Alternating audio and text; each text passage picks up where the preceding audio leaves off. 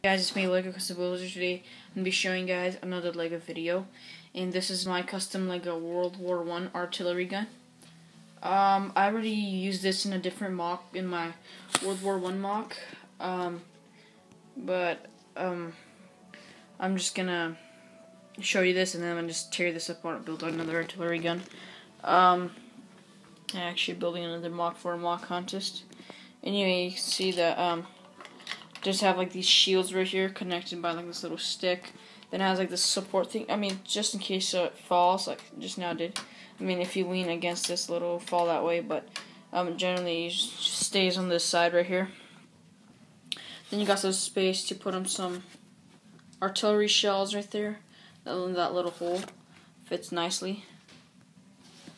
Yeah, there's nothing really to it. I mean, I like this artillery gun, probably around 25 pieces, I'm guessing, but I think it's alright.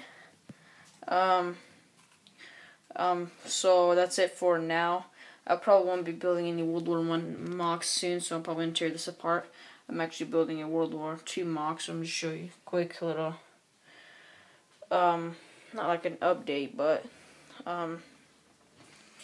kind of like that. I mean, I got a path right here. Then it's like in the desert, Africa Corps mock. So it's gonna be like the German outpost. I don't know if I'm gonna actually put this for the contest. Maybe I'll make another one, but I'll just really finish this mock and use it actually.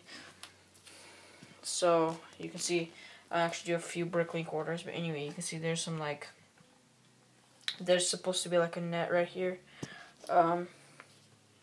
So I'm still working on it. I have still a lot of studs and a couple of plants left for this little oasis place. Got like a... So yeah guys, that was my custom Lego World War I artillery gun. I'm sorry, I had to cut it short kind of, but what I was trying to say, there was like some sandbags. I was gonna say there's some sandbags right there, but yeah. But otherwise, this is the artillery gun. So please rate, comment, and subscribe. And thanks for watching. Oh, by the way, before I say thanks for watching, I'll probably make a tutorial on this. So yeah.